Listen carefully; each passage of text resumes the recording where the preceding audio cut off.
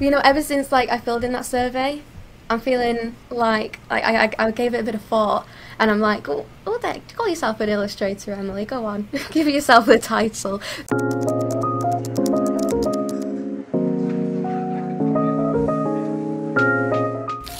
Hi there, and welcome back to the Make Art Don't Starve podcast. I'm your host, Kelsey. And I'm your other host, Al, and today we are joined by Emily, or Art with M. Hi. Emily. Hello. It's nice to be here. Yeah, thank you for being here. We're so excited to talk to you. Do you want to introduce yourself? Yeah, so my name's Emily, obviously. I go by Art with M online quite a lot. I make YouTube videos. I show lots of arty process on there. I'm currently in my... Yes, I was starting uni in one day for my final year of illustration. I have an Instagram, keep that up to date with all the art I've made, and have an Etsy shop. And that's about it. That's me. Amazing. I've been loving your videos. They're so cute. Like the storybook, like whimsical element of your art is just amazing, and you're so talented. And we're just like, we were fangirling before we started recording this episode, just because like it's so lovely to meet you and talk to you. So I saw on your Instagram story that you did a market for the first time. How did that go? Oh, yeah, I did my first art market. It was nerve-wracking. I was like preparing for it, getting like really stressed about it, panicking, making sure my it looked nice. It was like the uni freshers fair thing, so it wasn't like a big massive art market, but just eased me into it. But my friend went with me, so because I'm just so nervous and awkward around people, like I don't know how to like just say hello, but she's like the complete opposite, so like having her with me, it was much nicer. Yeah, awesome. I bet it's nice just to have someone there to like that in-between time where it's kind of awkward, where no one's at your booth. And what's so awkward, I have never done an art market, but when you're at those kinds of like situations, I did in school a lot, and people would like walk by and kind of look at your table but not stop, and there'd be that weird moment of like staring them down. Yeah. It's nice to have someone there that you can like talk to and be like, I'm totally normal, this is totally fine. There's like that awkward moment where they're standing and they're looking and they're getting the purse out, and you think, oh, is this a sale, I don't know, do I approach?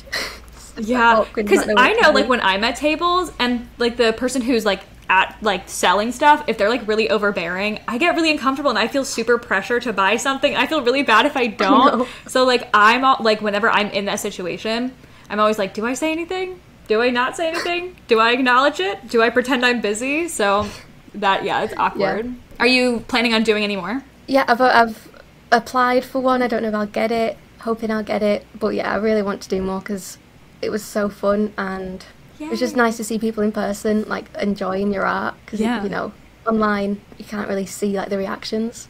Yeah, that's so exciting. That is really exciting. Okay, so you mentioned that you had an extroverted friend with you and that like you're kind of an introverted person. I feel the same way. How did you sort of decide to start a YouTube channel, which is like kind of seen as this like very extroverted activity, as someone who is really introverted? Like what like drove you to kind of launch your channel? I'm curious. Well, you gotta take you back 6 years to when I was I think I might have just turned 15, so I was in what's called like year 10 here in high school. It was summer holidays, and I just remember being really bored, and I loved YouTube, and I knew I definitely watched art videos, but it wasn't like the main thing that I watched, but I knew I wanted to make a YouTube video, but I had no idea what to make it of, and I thought, well, what are my skills right now? I guess I'm alright at drawing, so I just thought, well, my brother actually, I was saying, I really want to make a YouTube video because I was bored, and he was like, why didn't you just make one about art? And I was like, well, you know what, go on then, I will. And I remember the setup, it was dodgy. I had my mum's old iPad.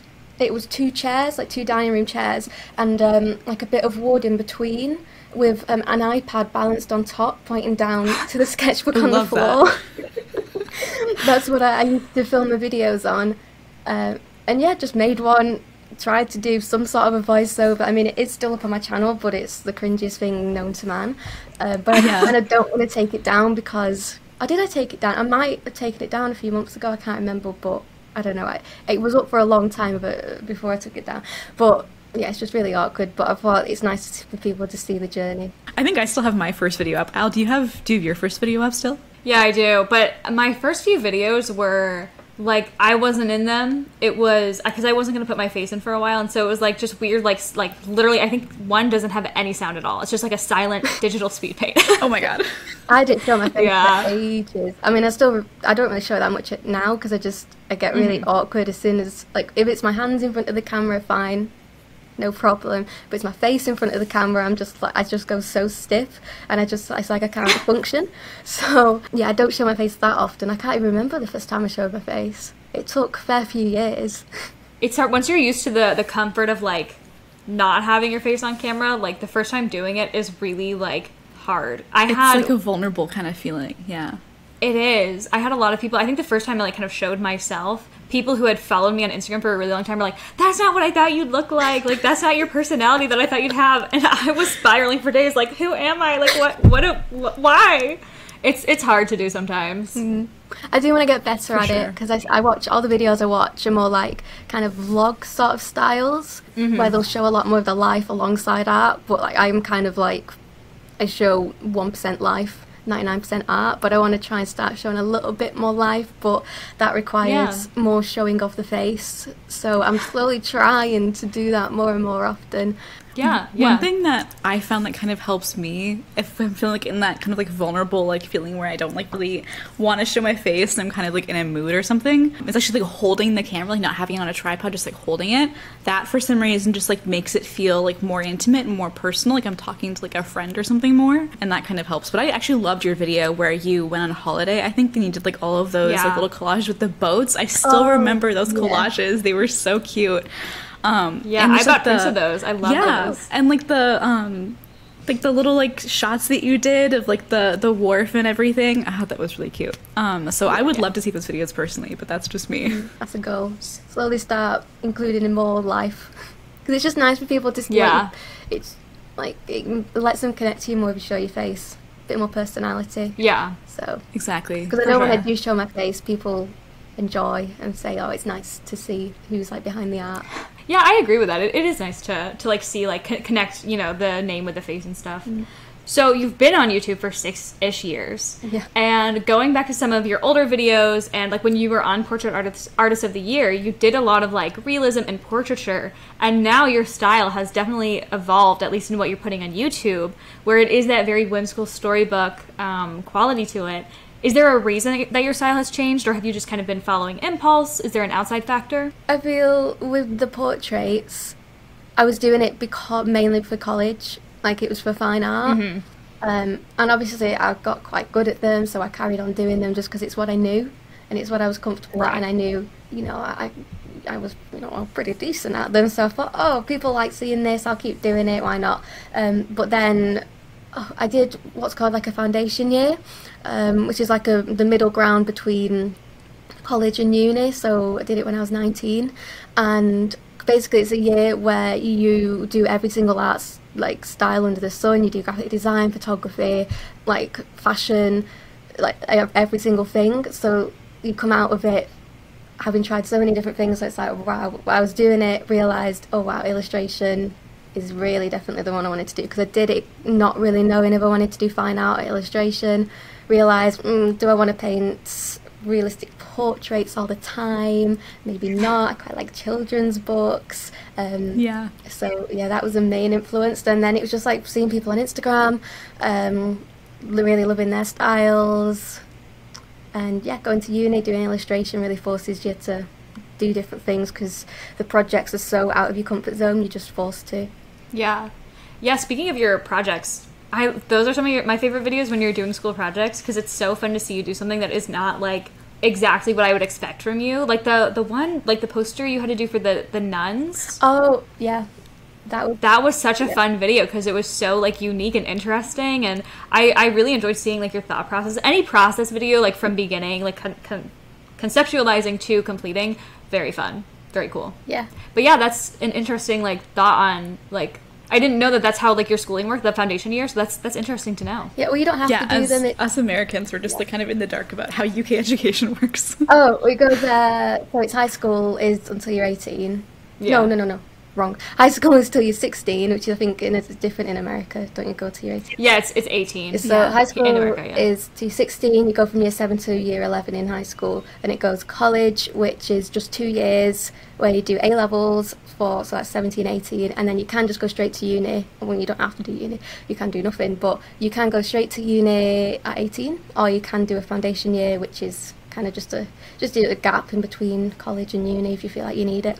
Yeah, that's how it works.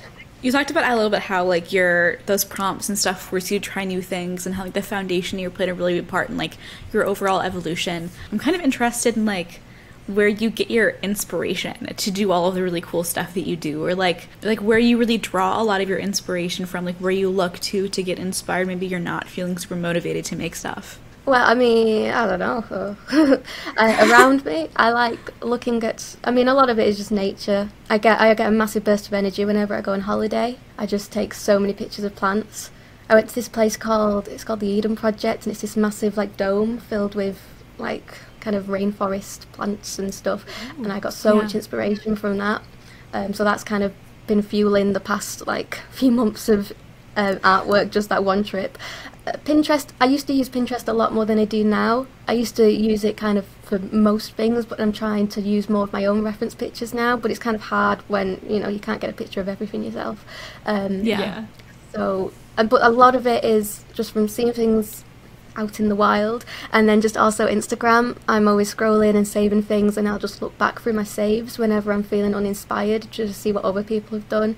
And I like try and take a few bits and bobs and try and squish them together to make my own thing. But yeah, it just kind of pops into my head a lot of the time.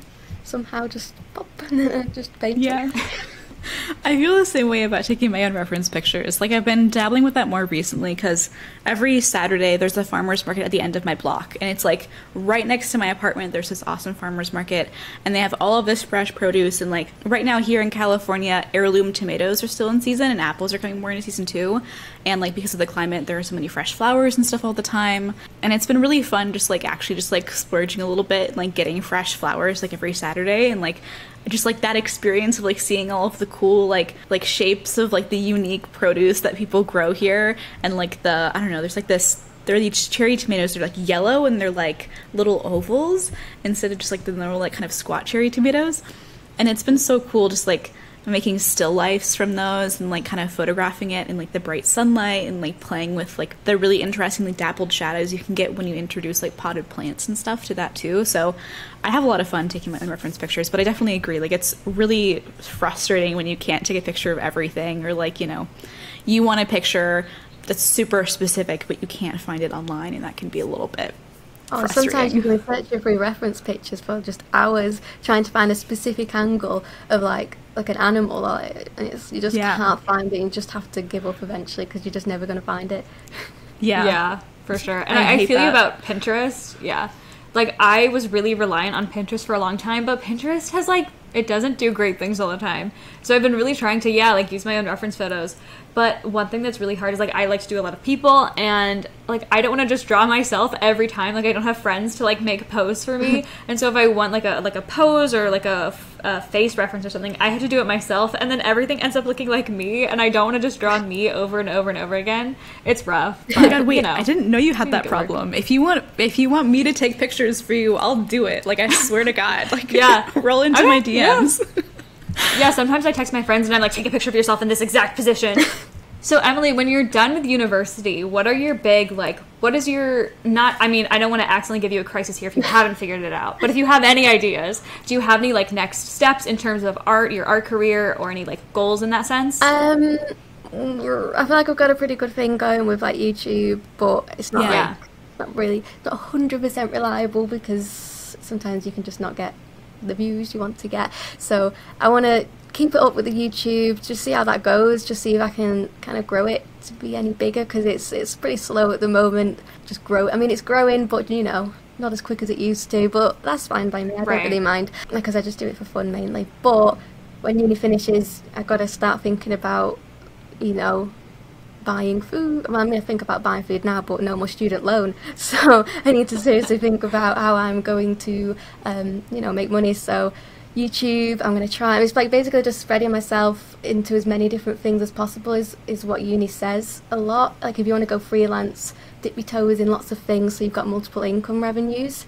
So you've got like lots to rely on. So I'm thinking YouTube, my Etsy shop, and then going to art markets. And then like the main thing that I really want to do, but you gotta, I think it takes quite a while to build it up, is starting to get like freelance jobs from clients and working for companies and things like that. But it takes probably quite a few, I don't know, maybe years to like build up that reputation for yourself. So like I've recently made a website, which is a start, because then you can like send companies your website and it's just a bit more professional, like an online portfolio.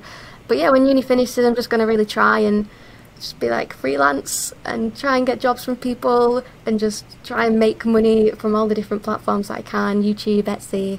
I'd like to live stream, maybe start a Patreon. I don't know, it seems like a lot of work. Patreon? Yeah, Patreon is a lot of work. Well, I mean, I think you would do great, though. It's flexible. Like, you can set rewards to be whatever you want it to be. So, like, I don't ship anything out on my Patreon. I just do, like a little newsletter, like an audio newsletter, and sometimes I do, like, extra videos. Or you can also do, like, early access of your existing videos if you wanted to. Like, just make them, like, a day or so early.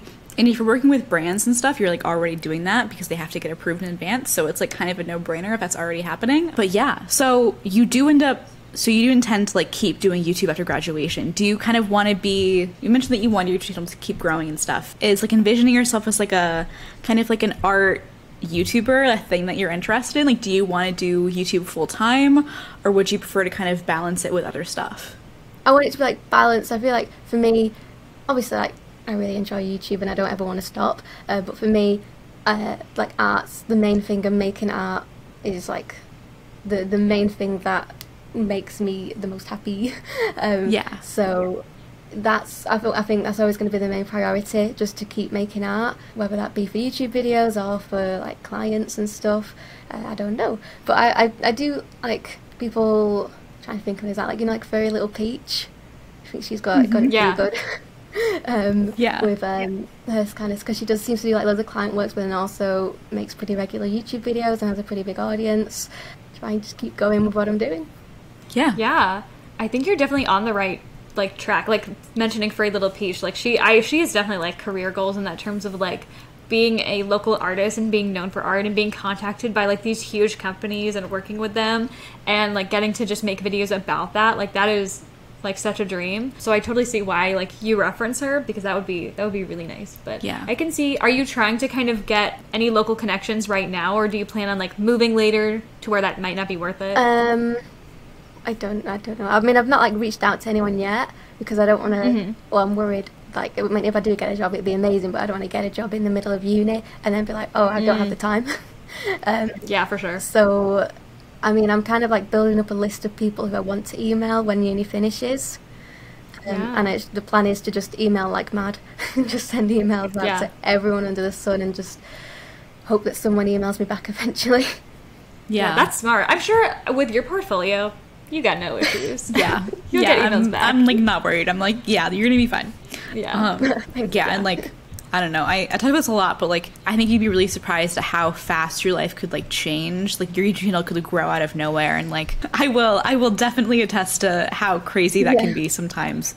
I remember yours grew so quick. Yours did. It was super overwhelming. It was amazing, obviously, right? But like when that happens, it can be like overwhelming in like an anxiety way. It's like oh my god, like is this gonna stop? Like what's gonna happen? And then like trying to like turn that like huge growth spurt into something sustainable can be quite a bit of work. But like I mean, obviously, I want to encourage you to keep doing what you're doing because I love watching your content. But yeah, it can be a lot. So the main thing that we really wanted to talk about in this episode was feeling imposter syndrome and like that kind of general feeling of like undervaluing yourself and even undercharging sometimes for your own work. And speaking of like growing fast or like being a presence on YouTube, sometimes you can feel like an imposter. Like you don't really belong in this space. Like this audience that you have isn't really like, you don't really deserve it. Do you ever feel like that? Or like with your own channel and your Instagram following and like sort of your own skills as an illustrator, do you ever feel like maybe you don't belong or something?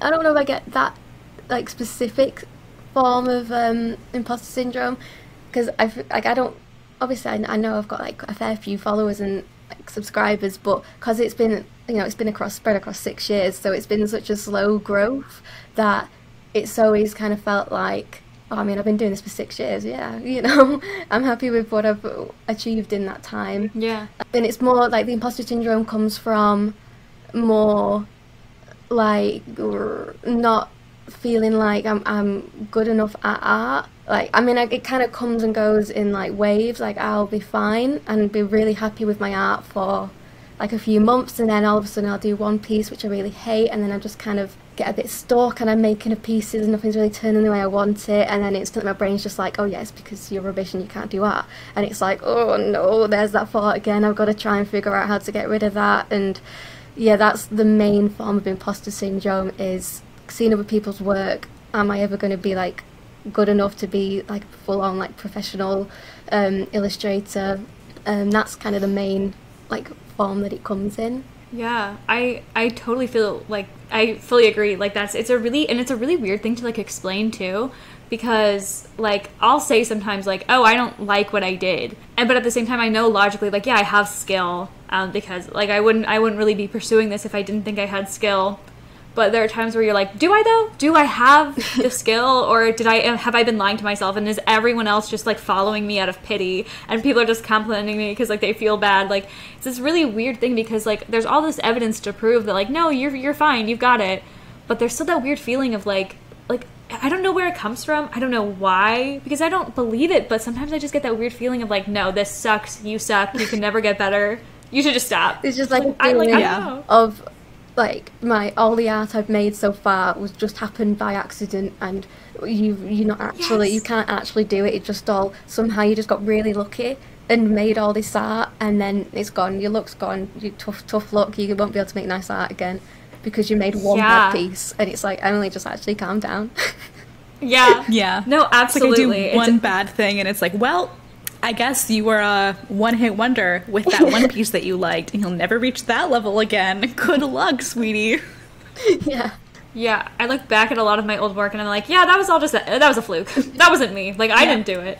And I don't know, like, Emily, a question that I do have is, so when I feel like that sometimes, I feel a lot like it affects what I put in my videos. Not as in I can't share, like, my failures, but people will ask me for advice on certain subjects, or like I feel like I can't give any thoughts on that. Like, it'll restrict me a lot in what I feel I can talk about, what advice I feel I can give. Do you ever notice that imposter syndrome affects like the art you put in your videos or what you talk about? Yeah, I know when I'm feeling like low art wise that I just struggle to make them, because I just can't make the videos because the videos are the art. So if I'm not happy with the art, the video's not going to get made.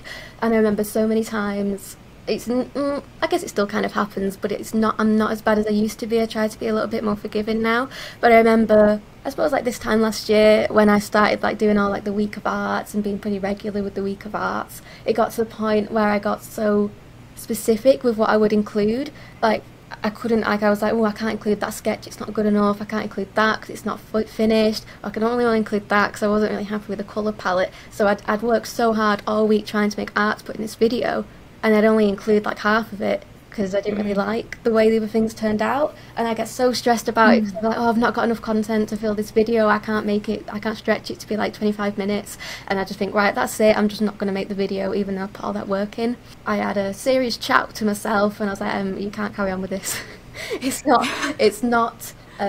healthy to have this mind frame. So I am a bit better at it now, but I do still get sucked into, this video's nowhere near good enough to post because the art in it is mediocre and no one's going to like it. So you mentioned having that serious chat with yourself, and I feel like that is like the main way, is at one point every artist has to sit down with themselves and be like, cut it out, like stop being stupid. Do you, besides that though, when you're dealing with those feelings as they come, or when you're editing a video and you're being picky about what you want to put in, as you're getting better, as you're working with this, is there anything specific that you're doing to work on that and to cope with those feelings? I guess. I don't quite know. It's a tough question. Yeah, it's more like the people around me, because I can get in such a funk about my art where I'm like, I really don't like it, and then like my boyfriend will look at it and he'll be like, "What are you on about? It looks good." that's really nice for a video. That people will love to see that. You filmed it, it looks good, you've already edited it, pop it in the video. And I'm like, oh, I'm not sure. And it's just having that kind of reassurance from someone else, whether that's like my parents to help me out a lot, and like, yeah, my boyfriend is the main sort of person who will slap me into gear and be like, listen, get that in the video because you put the effort in and it looks good. That's the main thing. Just having like just other eyes on it helps, and just let you know that you know what, it is actually all right. And you know, have like also just like taking the time, step away from it, and then with fresh eyes you might like love it again. I remember I don't know how many videos ago now it was like last month maybe, I did this painting, gouache painting of like this little tiny ladybird in amongst all these wiggly plants, and at the time I hated it and I was like, I'm just not going to include it in the video. But now I look back at it and it's honestly one of my favourite things I've ever painted. And it's just crazy how like that mindset can change just from looking at it a few days later. Yeah, that's awesome. I know what piece you're talking about. I love that piece. Oh, okay. But yeah, that's interesting. Because I'll do that thing where like you've just been staring at it for so long that you don't even know what it looks like anymore, because all you can see are the flaws or like the things that you don't like. You know the process behind it. And I'll be like, okay, just leave it. And I'll either like from an hour to like overnight to like a week. And it's just you see it in a whole new way. Like you're no longer, you forget like the weird little flaws, and it's so much easier to see it like objectively. So that's good advice to like just take that time away. Yeah, fresh eyes always help. So let's talk also about undercharging yourself as an artist, because that's a huge thing that I think a lot of artists do, and it definitely I think stems from, you know, society telling artists that they're not worth anything, but also that imposter syndrome, feeling like, well, I'm not a real artist. That can be a difficult thing to deal with. So you mentioned actually, we sent you a survey and we asked you to answer a few questions. And you mentioned that you feel hesitant to give yourself the title of illustrator. Can you explain like why? Yeah, I suppose because I've not finished like uni yet. I'm still in education. I've still got a whole other year of, you know, learning to do. I feel a bit cheeky saying, yeah, I'm an illustrator. I just feel like because it's not like my full-time job, and you know, at the moment I'm like, obviously student loan helps me out a lot, my parents help me out a lot, so it doesn't feel like my money is fully coming from art yet. So it feels a bit weird saying I am an illustrator, even though I do make money from it. It's not like my main source of income. One day, maybe when uni finishes, I'll call myself a full, you know, I'm an illustrator. Yeah, that's fair.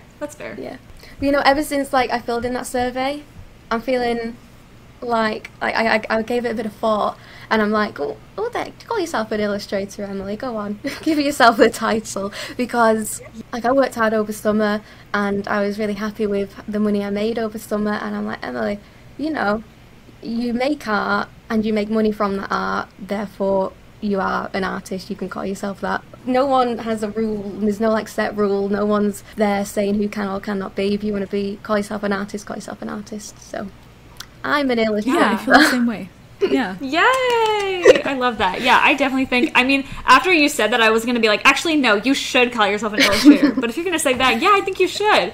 Because, you know, even, like, if someone, like, if, I think people would hire you right now. Like, you're not finished with school, and I know you said you want to take on a job, but I feel like there would be plenty of people who would hire you for work right now. And I think, like, you're at the skill level, you have, like, a lot of knowledge, and you know how to market yourself. And I think you could totally call yourself illustrator, and I don't think anyone would argue with you about it.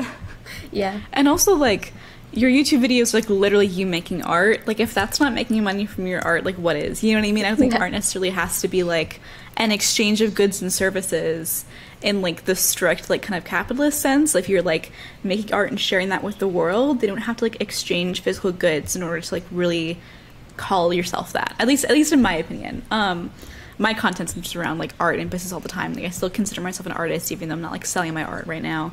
And I think like it's a difficult definition, especially now because like everything is so digital. It can be like kind of weird to navigate that world, especially when so many people still think that like you have to sell your work in galleries and like, you know, really go out there in order to call yourself an artist, which I don't think that's necessarily true. But yeah, so about kind of undercharging. In that same line of thought, it can be difficult to really like kind of put a fair price on your work when you don't feel necessarily comfortable labeling yourself as an artist. Have you ever had like anyone personally like kind of have an issue with your prices, like talk you down? Have you ever felt like kind of uncomfortable charging a fair rate, like that you know that you should be worth? I guess it's not so much from other people, it's more from me, especially when I started. Like, I remember, I think it was, might have been, was it last, no, it was 2 summers ago, I really got into pet portraits, just like on Etsy, you know, painting people's pets, and I remember I used to charge, and I can't believe I did this because I can't, it's ridiculous how little I charge. I charged £20 on my, I think it was £20 for a pet portrait. And you need to bear in mind, Etsy takes 10%, and I was spending 6 hours on them. Maybe some 5 hours. 5 hours on them. Looking back at that now, I'm like, oh my god, how did I do that to myself? Not worth it. No, it's not even like I was enjoying it. It got quite boring after a bit. A lot of cats look quite similar. It was just, the dogs were more exciting than the cats, because just, I don't know, I just seemed to get very similar looking cats. Anyway, so I had to talk to myself again, and I was just saying, right, I needed to like figure out how to actually price it. So I started thinking, right, how many hours am I actually spending on this, and how much money do I want to pay myself per hour? Like, kind of thinking it as if it was like a proper job. Let's say I want to get £10 an hour, which is, you know, minimum wage here in England. So then it was like, right, these pet portraits take me about 5 hours, let's charge £50 for them. That's kind of the thinking behind them. So, I mean, still £50, I mean, it's minimum wage £50, but still I was charging a lot more, and better than 20. I mean, you got to still think about Etsy's cut, and I probably still wasn't charging enough then, because you got to... Anyway, now I don't really do pet portraits anymore, because I just don't really find them fun. But now when I sell originals, I really think about how long did it take? Do I want to charge myself minimum wage, or do I want to be a bit kinder to myself? It's just like thinking about that. And also, you got to think about the cost of materials, and also, like, if you're really attached to that piece. So we talked about undervaluing and underpricing, and you talked about that with your commissions. Are you prepared, like, when it's time to do freelancing work, are you prepared to kind of negotiate and properly charge for freelance clients and like kind of higher end working? Well, they've been trying to prepare us a bit at uni. We have a lot of lessons, like teaching us like how much you should actually get for a job. I can't quite remember all the numbers, but it's like if you're doing a book cover, you should be getting paid at least this, like between these ranges. If you're doing an editorial piece, depending on this, you should be getting paid between this and this. Like, they went really in depth on all of it, so that was a massive help. And they like sort you out with like all the like the sort of, I don't know, legal forms. What are they called? I forgot the things that you have to sign. I don't know what they're called. Contracts and stuff? Contracts, yeah. And like the NDAs and stuff, like, what contracts to send people, like red flags, if a company says this, like, don't work with them. Just telling you, like, you want to make sure you always have the copyright to your own work. So they've like helped you out, like helped me out loads. They've got a big list of how much to charge for everything. So yeah, I think I'll just like follow what they've said. Like, if it's like a, you know, a proper legitimate like company, they pay artists a lot. They should they know all this stuff, so they'll know that I know if they're charging me the right amount or not. But I don't know. I've not been in that situation yet, so we'll see. Well, good luck when it happens. And it's awesome that your art school, that your art school is just like giving you all those resources. That's amazing. I didn't expect that. That's really cool. Like, exact numbers. That I took in college were not like that. I wish they had. That would have been awesome. They do a lot of preparing us for real world. That was like all last year was like, this is how it should be. Like, also just little things like how you pay taxes when you freelance, things like that, like making sure we know all that stuff. That's really, I was kind of expecting that information to be just fully gate kept. Like, no one is allowed to know this information, so I wasn't expecting it to just straight up be taught. There are handbooks. There's like an industry standard like book that's like the illustrators or whatever guide to like pricing or whatever, and it's like an industry standard like book that's updated every couple of years. Oh, did you not know this? Yeah. I've never even heard of that. You should pick it up. Yeah, it's a good one. Yeah, it's a staple. Okay, so that was really like the bulk of our questions. Do you have questions that you want to ask us as long as we're here? I mean, we'd love to like answer whatever you want to throw at us. Oh, I should have been prepared. Oh no, you put me on the spot. Or if you have any topics you want to talk about, or like tea you want to spill. Hot takes. How was it for you, Kelsey, just seeing, because I remember I don't know, you might not remember this, I don't know, but you was doing a live stream. And then you popped in. That was great. I remember that. This was when, I don't know how many, you might have had like maybe 5,000 subscribers at that point, because I remember finding you thinking, ooh, who is this little channel? I really like these, and I would watch your live streams a lot because I just like they just found them really calming.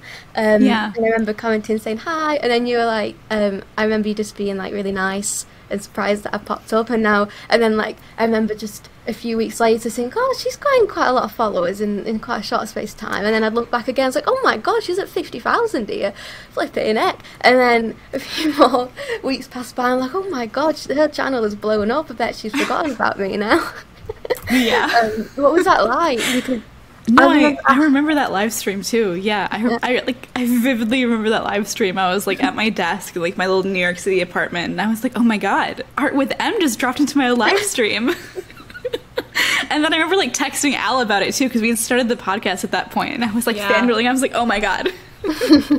Like, I need to like tell you all about this. But yeah, it was really overwhelming. Like, I still consider myself very much like an intermediate kind of beginner. Like you, I kind of feel like maybe I don't have the skills to like label myself as an artist or something yet, because there are so many people that like I look at them and I'm like, you deserve this audience way more than I do. Like, you're so much better than me. And I think it's really because I talked about like business and like marketing stuff on my channel, and that's the big reason like why I started growing a lot. It was definitely overwhelming. I didn't really know how to feel about it. I spent a lot of days just like really in my head, being like unable to record videos, like thinking that there was like so much like increased stakes on whatever I made at that point. And then also just like the percentage of hate comments like stays the same, but like when you're getting more comments overall, it feels like that percentage is getting bigger, and that was hard to deal with too. I had to like separate myself from my audience a little bit, and it's like especially on YouTube, and like focus more on my Discord server where people just like pop in and like chat with me one-on-one, and like make that the place that I went to like interface with the community that I suddenly found myself building. But no, it was overwhelming. And like I moved across the country from New York City to California, literally across the US, like midway through that big growth spurt, and I'm kind of just like riding the wave. I don't really know what to do. I'm just like continuing to post videos, I guess. Right now I'm like on a string of videos that are kind of doing poorly, but I kind of wanted that to happen. Like, I wanted to self-sabotage a little bit so I could like lower the stakes again and like feel like that motivation to make good stuff. So it was overwhelming for sure. Yeah, I don't really know what I did. I watched a video where you was like talking about how much time it takes to make videos and all like the boring admin stuff behind art. You wasn't, even though you was now like kind of a full-time artist, you weren't making as much art as you was back when you weren't really a full-time artist. And how you wanted to just start making videos more about making art, and I was like, oh yeah, go on, Kelsey. Yeah. You go for it. Because they're the sort of videos I love. I was like, oh, Kelsey's making more art sort of videos. Oh, I love it. Yeah. Exciting. And I really want to do more of that stuff. Just like, I don't know, like I'm making like comfortable enough money now that I can kind of like sacrifice some, a little bit of AdSense money in favor of just like making the videos that I really want to make. And I'm about to sign a deal with Squarespace, so they're like sponsoring the rest of the year basically for my channel, which is really cool. Like, they're sponsoring like 2 videos a month, which is like about what I upload, honestly, for the next like 3 months until the end of December. So that's really cool, and that's gonna kind of like give me the space that I need, I think, to make more art focused videos. And I still want to like post like the business stuff. I just want there to be, again, like you were talking about earlier, like more of like a balance between like where I'm getting my money from and like how I actually feel about my income streams. So yeah. It's very much just like figuring things out as I go. I don't really have a really concrete plan. I'm just kind of like vibing, I guess. How'd you go about getting like the sponsorships? Do you like email them, or do you just wait for them to email you? They just email me. Yeah, there's a really good Discord server called Partnered YouTube, where like if you're monetized on YouTube, you can join this Discord server. I can send you a link to it, and they really help you like navigate like interacting with sponsors. They can like be like, hey, like, does anyone have the email contact for Squarespace? I would love to reach out to them, and then they'll like send it to you, and then they'll help you like negotiate and stuff. And that's really how I learned the fair prices to charge, because it's hard to find that specific number. Like, there are tons of resources for like traditional illustration work, like book covers and stuff, but For social media sponsorships, it's more of a gray area and like really dependent on like the kind of value you want to bring, the goals of the company.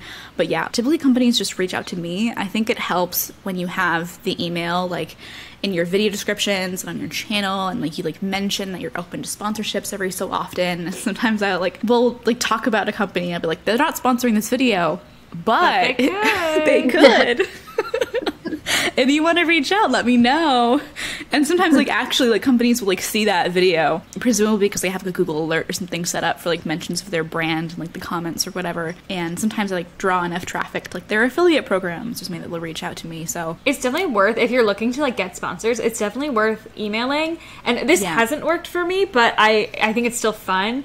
There's this, like, I use the Strathmore sketchbooks all the time, and so I made, like, this post literally begging them. I, like, was holding all of their sketchbooks, and I was like, please sponsor me. Dear Lord, please. And everyone in the comments was, like, tagging them, and they did not respond. It's fine. I'm not salty about it. But, you know, you can always try doing that kind of stuff. A lot of brands, especially, like, with social media, because everyone can see that happening, like, they like to interact with that kind of stuff and respond to that kind of stuff. So if you're looking to get sponsored, like, definitely, like, you don't have to wait for them to email you. And also if they have affiliate programs, that works a lot. But yeah, I get, like, sent a lot of stuff, but crossing over from just, like, showing a product in a video to then, like, getting a sponsorship, I'm still not quite crossed over to a sponsorship yet, but I keep hoping. Yeah, because I did one sponsorship, and I think I charged way too little looking back. Because when I actually started doing it, because I thought to myself, literally all I have to do is talk about them for, 2 minutes? That would take me, like, an hour. So I thought, But then I realised, no, this isn't taking an hour, because first off I had to find a video, and then I had to do all the back and forth emailing, and then editing it all together. It was like, I don't know, like 3-4ish hours in the end. I was like, that's not worth my time. Yeah, I feel you. And one thing that's always really hard is like, because I'll be telling my mom about like, oh, I don't know if I should take this deal. I don't know if I should take this deal. And if it'll be something kind of like in between of like, I don't know if it's worth it. And she'll be like, well, it's like $200 more than you had before, and all you have to do is like post about it. And I'd be like, yeah. And when you think about like traditional jobs or like an office job, or like my part-time job at Michael's that I had where I was working for like $8 an hour or whatever, like it feels fake. Yeah, it feels like it wow, feels like free money. It literally feels like free money. So it can be like, when you're early on, it's like so hard to know, like when you're first dealing with like money and stuff, it's so hard to know like what's normal, because like when you're so used to like getting paid really badly, it's like, no, this makes sense, this is a good amount of money, but it's not. Other questions for us? Like we're vibing now. Don't know. What's your favorite show? I'm watching Ghost, BBC Ghost right now. Really? Obsessed. Oh my god, I'm so obsessed. I'm so excited for the new season to come out. New favorite show. Oh wow. What is it about? I haven't heard of this. Do you know like Horrible Histories? The Horrible Histories gang? Yeah. It's like all them actors from Horrible History. And it's like they're living in this house. Well, they're all ghosts. And then they're living in a house with this other woman who can see them, but no one else can see them. And it's just the shenanigans that go on. It's so good. Awesome. It's like ultimate found family trope. So good. Perfect. I have been rewatching Criminal Minds, a classic, but I really love Severance. It's on Apple TV Plus. It's like I don't even know how to describe it. It's like a workplace thriller. What about you, Emily? What's your favorite show right now? I like your light-hearted stuff. I mean, I'm rewatching The Office, like the American one, for the 10th time at the moment, just because it's just good background. Amazing. Let me try to think. Do you know IT Crowd? Yeah. Yes. Oh, yeah. I love that show. I used to work in IT. Well, I think that's a great place to end it. So, Emily, thank you so much for joining us. We had such a good time talking to you and getting to know you. We hope we can be art friends after this, because, I said, we love your art. We love you. We had a great time. So thank you so much for being here. Yeah. Thanks. Yeah. And for all of you listeners out there, feel free to leave your comments below. Let us know who we should talk to next. Feel free to check out Emily's channel. Actually, do. Like, don't feel free to. Do. Go. Check and out we'll see you in the next one. Bye. Bye.